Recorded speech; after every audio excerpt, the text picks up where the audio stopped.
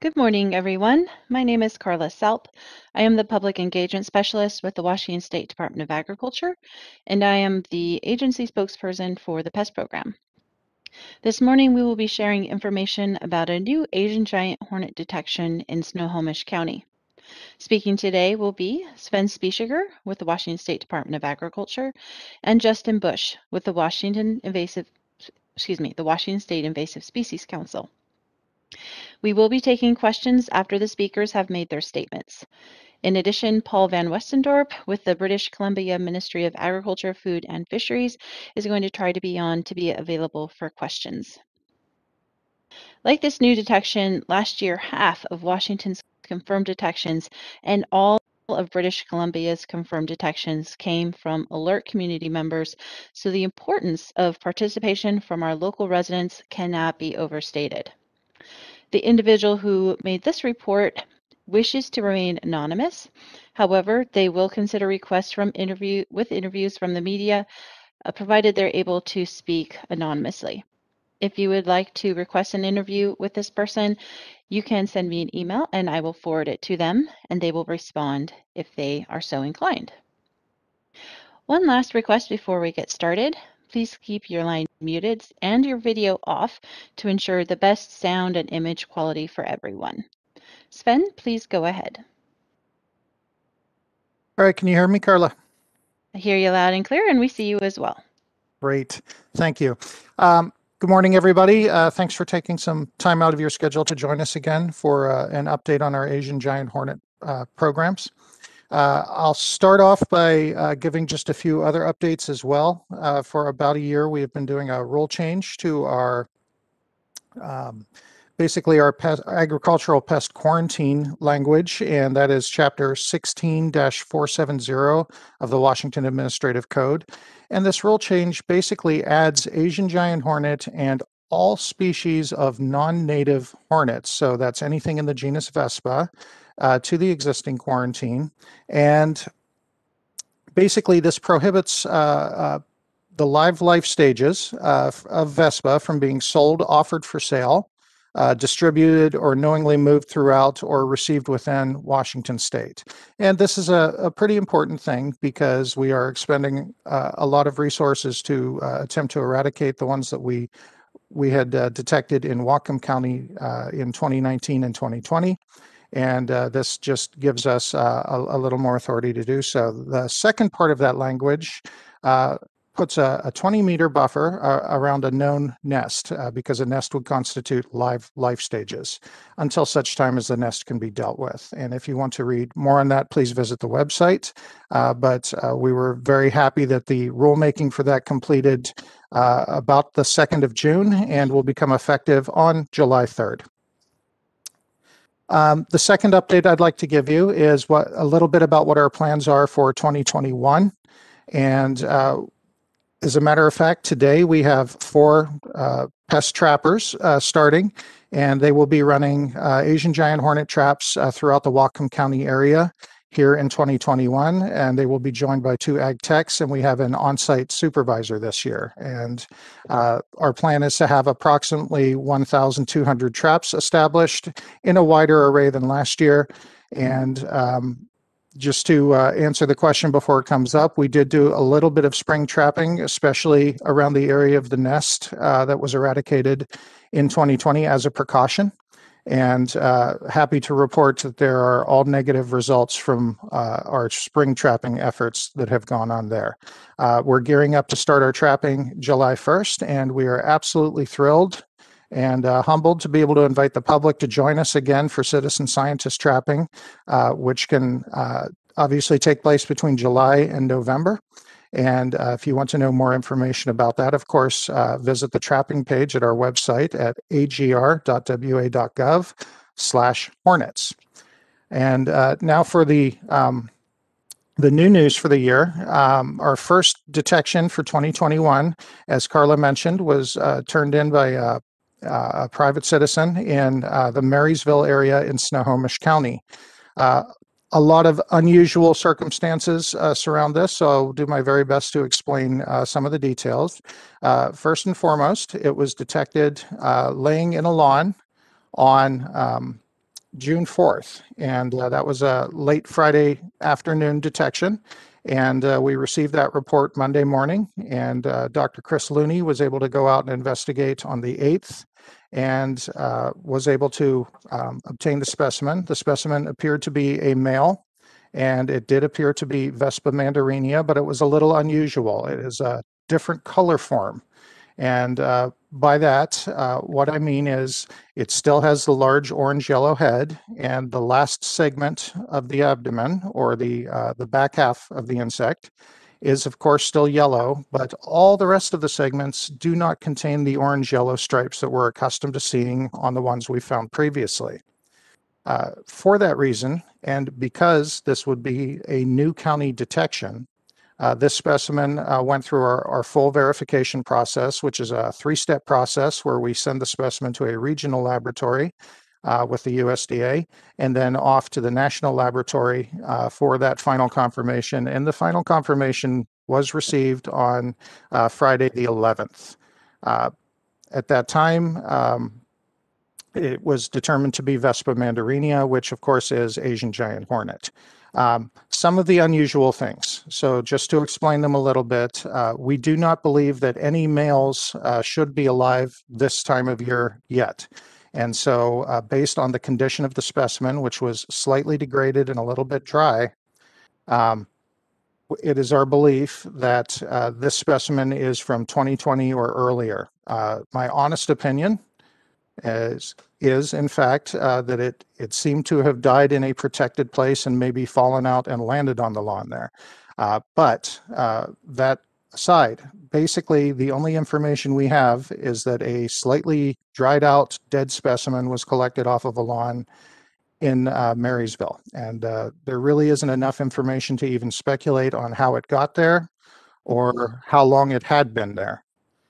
Just to say that it appears that it had not been from this season.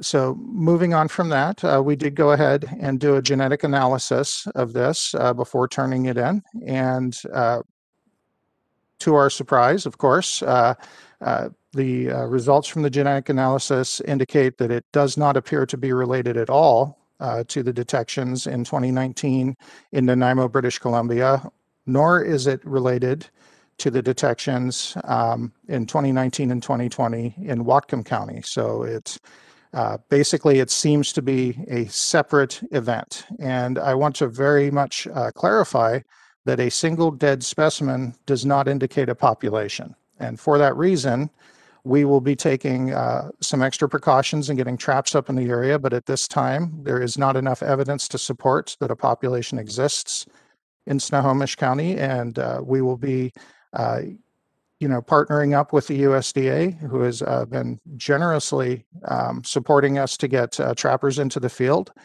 to investigate this detection and make sure that it's just hopefully just a one and done.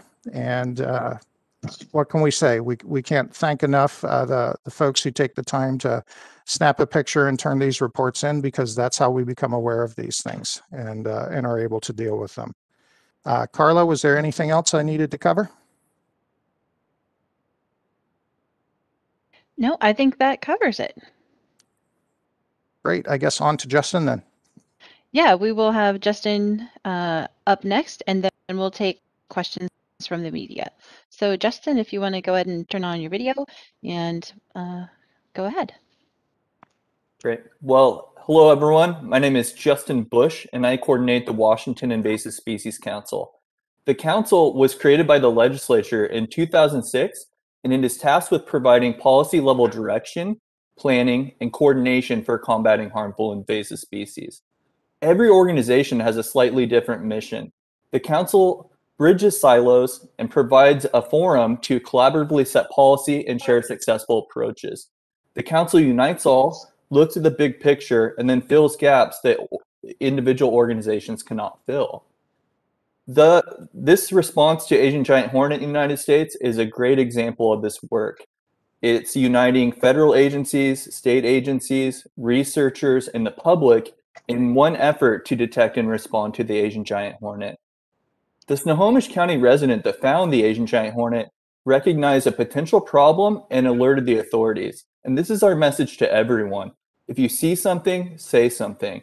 If you suspect that you found an invasive species, whether it's a plant, an insect, or any other type of animal, you can report it to the Washington Invasive Species Council through our reporting app called Washington Invasives.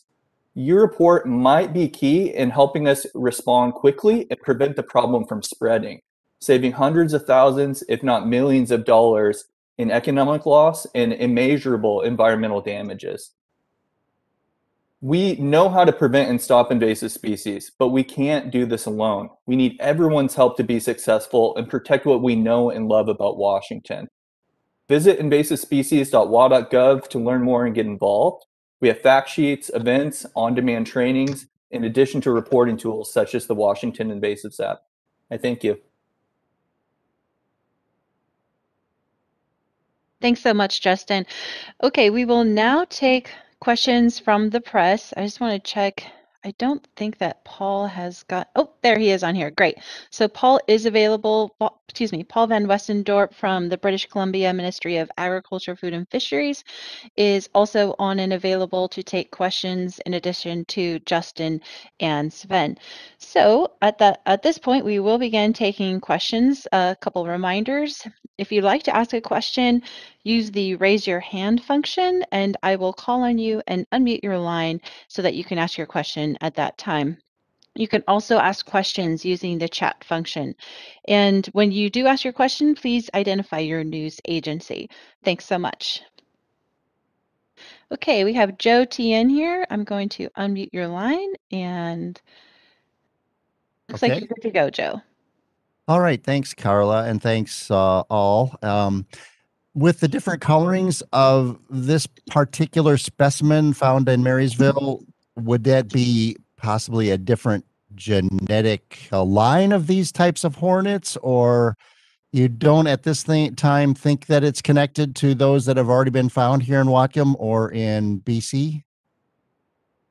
Okay, so as I mentioned, we did run some genetic analysis on it, and it is definitely not the same genetic line as the ones that we have found in BC or the ones, or we actually tested numerous specimens from Whatcom County, and it just is not a match for those at all. So, and the different color form kind of gives that away too.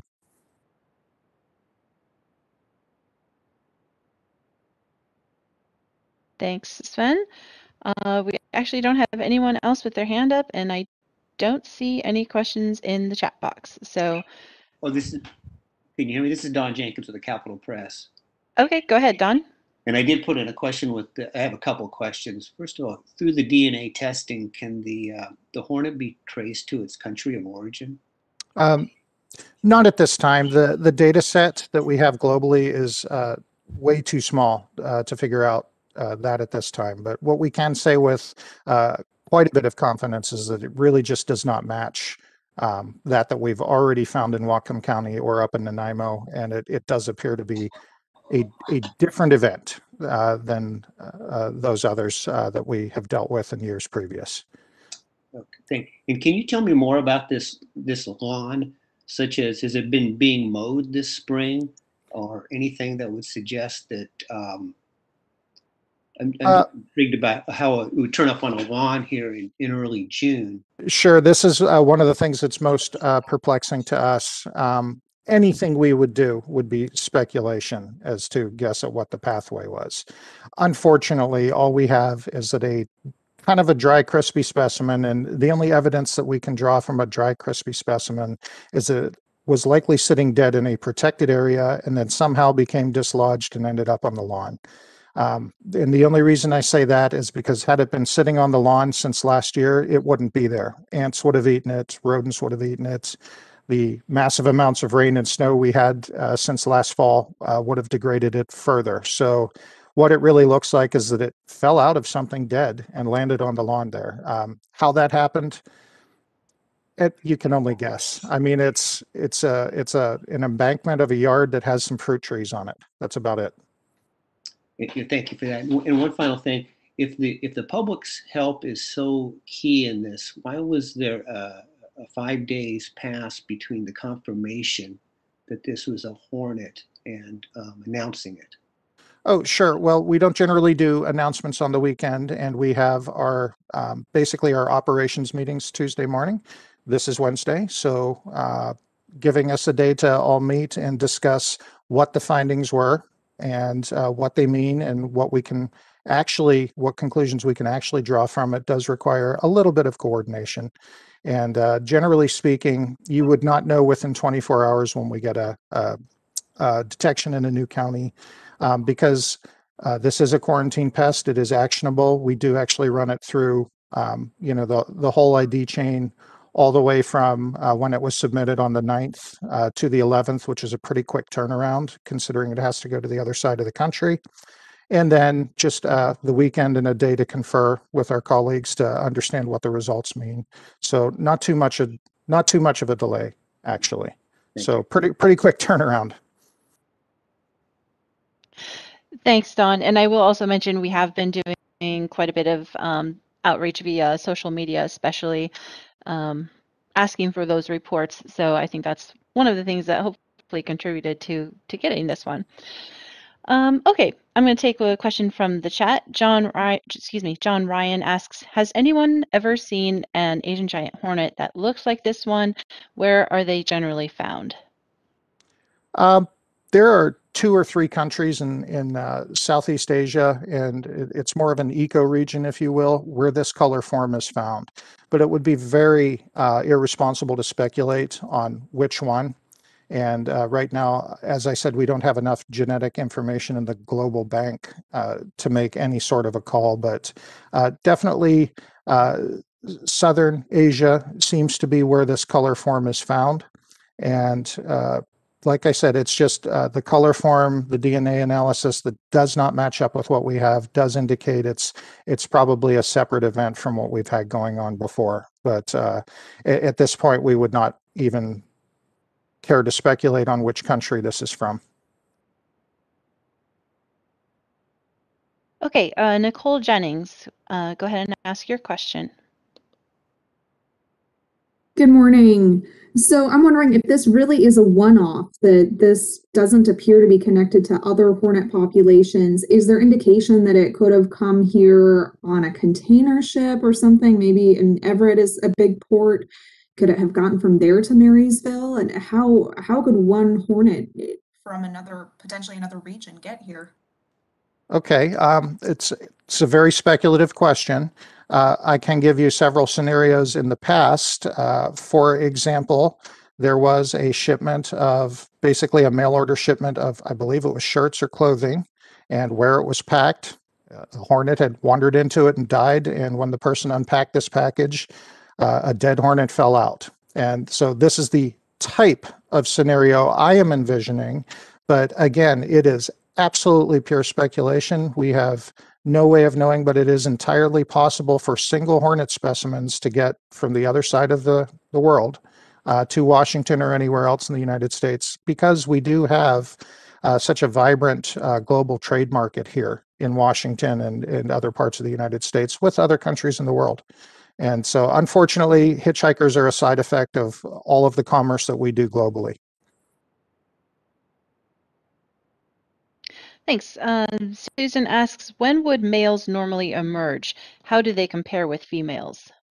Okay, so males typically emerge later in the fall, but they can come out as early as mid to late July, at least in the native range. And we already experienced that here with our population, where we had a male detected in mid-July in 2020. They're different from the females in that their sole purpose is to basically mate with females. They have a different amount of abdominal segments, so that's how we knew it was a male right away. The antenna is a little bit different, and generally speaking, it is thought that they do not overwinter. Obviously, you can never make an absolute statement because nature finds a way to do different things, but based on the typical biology of a male, we are thinking it is from last season because nests basically really aren't even completely formed yet. Right now, mated queens would be still in the process of making their new nest for the year, so there would really not be time to create males at this point. I hope that answers your question. Thanks, Sven. Take another one from the chat here. There was a question about whether photos of this particular specimen will be available. Yes, they are currently available on our online press release and also the email that we sent out. You just have to click on the images to get larger versions of those photos. They are also uploaded to, and additional photos have been uploaded to our box.com account, which you can get on our Asian giant hornet webpage, so agr.wa.gov/hornets. Just go to news and media, and then there will be links there to download images. And I also included a link in the chat there for a side-by-side comparison of the previous color forms that we've had and the one that just popped up in Snohomish County. So Elise, I'm going to ask you to go ahead and ask your question. Hi. So, Carla, you mentioned that you've been active on social media reporting this most recent discovery. Your Facebook page is incredible. Thank you for that. And I'm just curious about how public interest compares between this most recent discovery and last season's almost like frenzy. And how might this public interest or lack of influence your approach to the 2021 trapping season? Do you have any indicators of how this most recent discovery sets the tone for the 2021 trapping season? Thanks again. Sure. Thanks for the question. And I want to start by clarifying, when I mentioned that we had been active on social media about this, I was really referring to just requesting reports for Asian giant hornet overall. We have not gone live. At 8 a.m. this morning is when we went public with our press release and going out on social media. So there's not, I don't have a lot of data to pull from for that, but I can tell you just so far this year, I've had a lot of interest from media about Asian giant hornets. So the interest continues to be strong. We still continue to get numerous reports, both, on our online reporting form, through our hotline and through our email. And also we get reports through social media. So all of that still continues to be pretty active. I expect that given that this is a detection in a new county, that will just sort of heighten the interest of more Washingtonians in particular that are a bit closer to that. So as Sven mentioned, we're expanding. We have target counties that we encourage people to participate in citizen scientist trapping, and we're adding Snohomish and King County to those counties. So there will be more involvement from more people in the state, and the interest for Asian giant hornet has really never waned. So we still get requests all year long. So we try to provide as much information as we can as soon as we can when we have new things to share.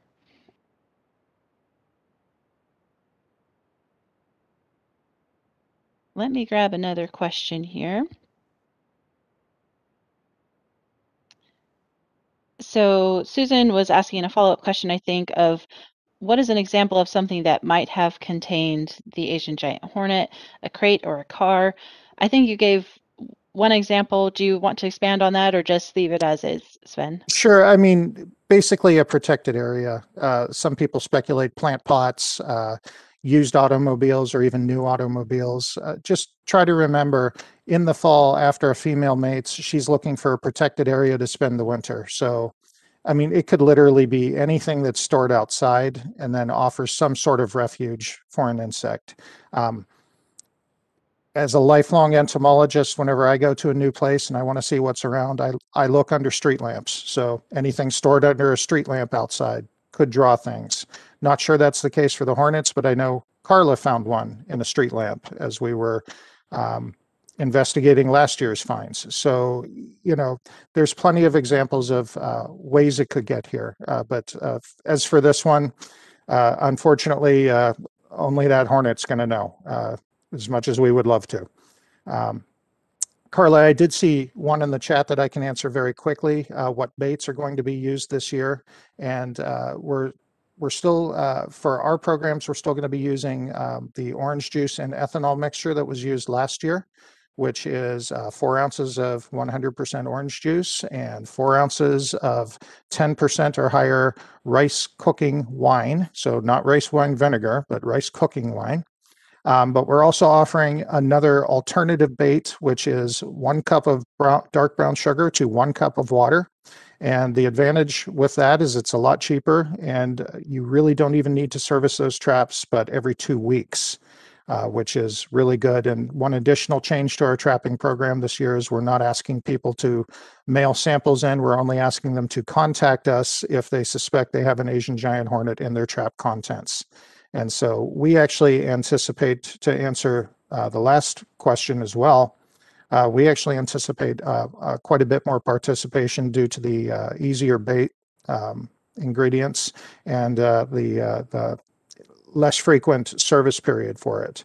And we've tested this before in other states over a 10-year period. It does not seem to catch honeybees really at all. And so that was a big fear with a lot of folks. We've tested this with some trapping here, and we feel this is a good bait alternative to go with if you don't want to use the orange juice and ethanol. But me on my property, I'm going to use the orange juice and ethanol because they've been using it overseas for years and it seems to work. And I watched it work last year, so I'll stick with what works until I see different. And I'll probably run the brown sugar too, just to see how that does. Thanks, Sven. And just to add a little bit onto that, in addition to the new bait types, residents will not have to send in their specimens this year, so that will also hopefully make it a little bit more attractive to people. Going on to the next question, is this the first Asian giant hornet detection in the US or just for Washington in 2021? Both actually. So it is the first detection in 2021 for the US and for Washington State. So I don't recall hearing of any others. We received several reports, but they turned out to be European hornets. Great. Another question from Nicole. How will this finding change the plan for trapping this year? Okay. Well, obviously, we have to continue with what our plan was to deal with what we know is going on in Whatcom County. This one, and I need to reiterate this is a single specimen and does not really constitute a whole population. And so what we're doing is more like exploratory trapping, where we will be inundating the area with a combination of not just trapping, but outreach as well. Because as Carla pointed out, a full 50% of the detections we know come from outreach, and the generous nature of our citizens here of, snapping a picture and turning in a report. So we will be upping the outreach ante sort of in the Snohomish-King County area, as well as including adding a few traps of our own down in the Snohomish area, and of course encouraging trapping there as well from the citizen scientists. So the only real change is that we're kind of operating in 2 locations, but we've kind of anticipated that this could happen anywhere in the state, which is why we asked everybody to look last year. Obviously focusing on the counties we were most concerned about, but we didn't really discourage anyone from hanging traps in Washington if they were, in an area of suitable habitat, like here on the western side of the state. So we have a couple questions for Paul. I'm going to combine a couple because they're very similar. Basically, what's happening up in Canada? Any Asian giant hornet detections in British Columbia since last autumn? And what's the trapping plan for BC this year? Yes, thank you. No excitement out here so far. Just to recap, last year we had a grand total of 5 specimens collected in Fraser Valley, and they were so far apart both in time when they were detected as well as in space. This encompassed an area over 350 square kilometers. That means that they could have been anywhere. It is very possible, because at the fall season, when they go through this reproductive stage, that many of them were coming straight across the border. We don't know that, but we never really had any nest found here in the Fraser Valley last year. So this year, we're in the midst of putting all these traps up. But in addition to our own trapping efforts, because again, none of the 5 that were detected last year were actually ever found in our traps. They were all reported and collected by citizens. So we will place a great deal of emphasis on engaging the public this year, but also the hundreds of beekeepers that are located in the various parts of the Fraser Valley. And and we will work with local invasive species councils, with public agencies, municipalities, First Nations, the RCMP, and the Canadian Border Agency in order to keep their eyes and ears open, so to say, so that we can rely on their observation and hopefully, well, if they are around, that we will find them. That's basically the plan that we have in place.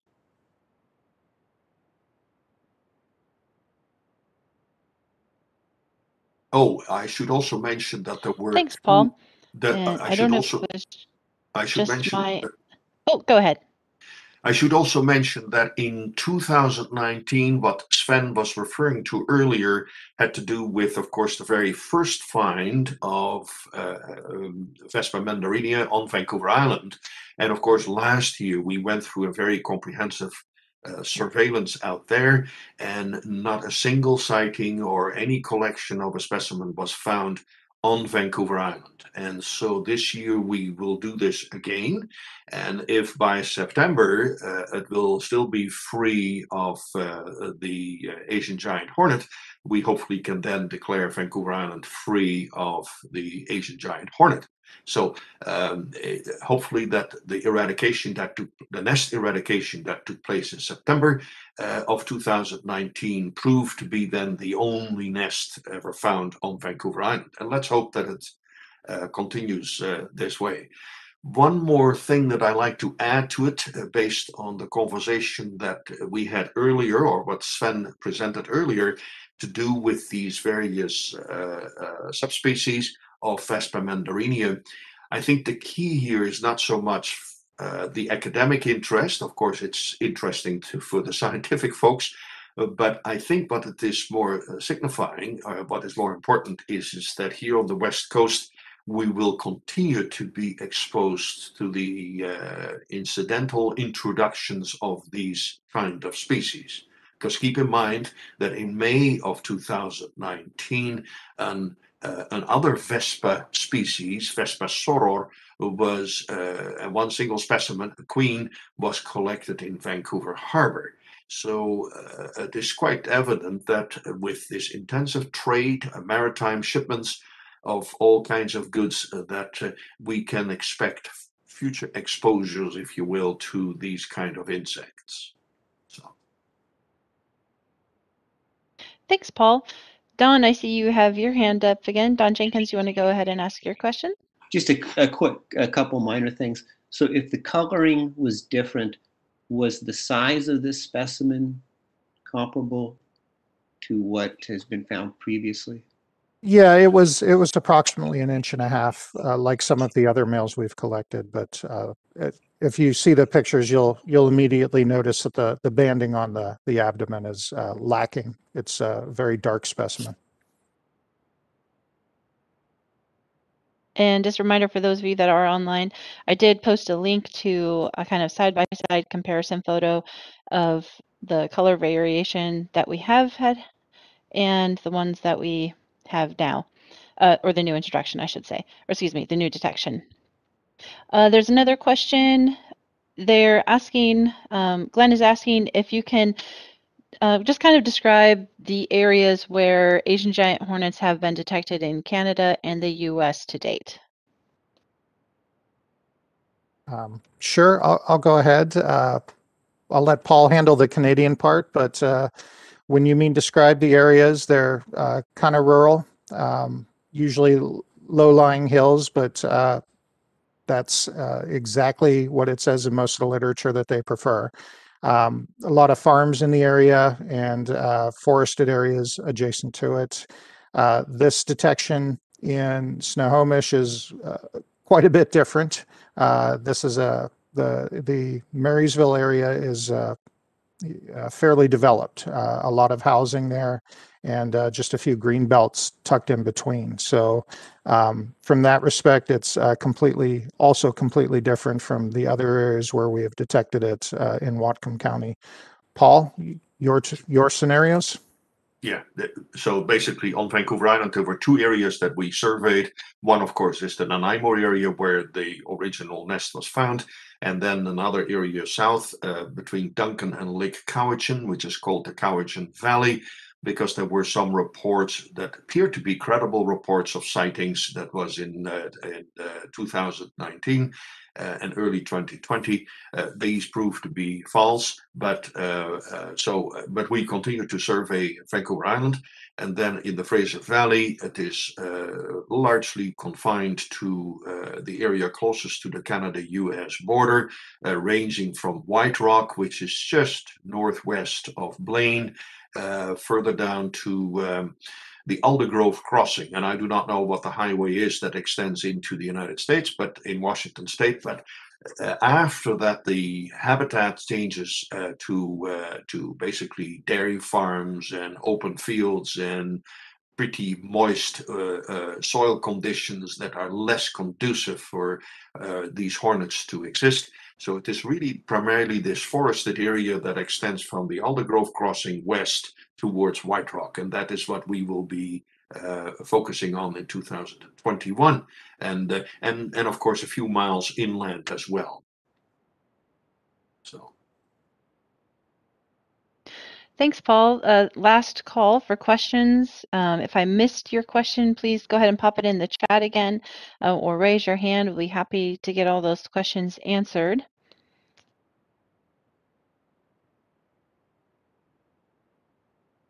Not seeing, oh, I see one just popped in there. Lee said, you said that the most recent specimen is definitely not from this season. Is it possible that this most recent specimen arrived in the U.S. before the first Asian giant hornet was discovered in 2019? And how likely is that?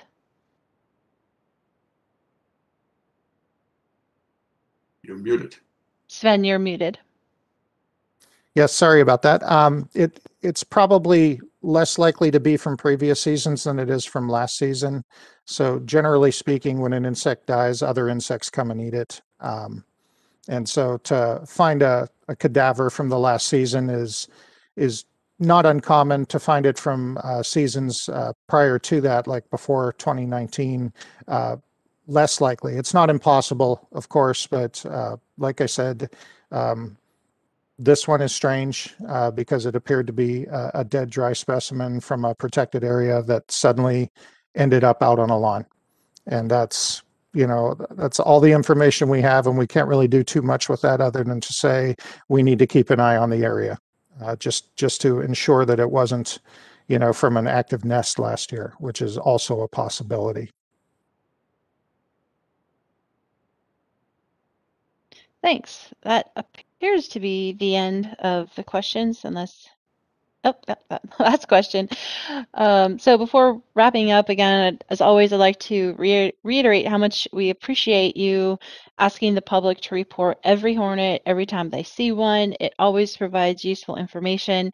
Thanks again. And as usual, if you do need further assistance, you can contact myself or the appropriate agency media contact, and we'll be happy to respond to any further questions that you may have. Thanks, everyone. Thanks, Carla. Thank you.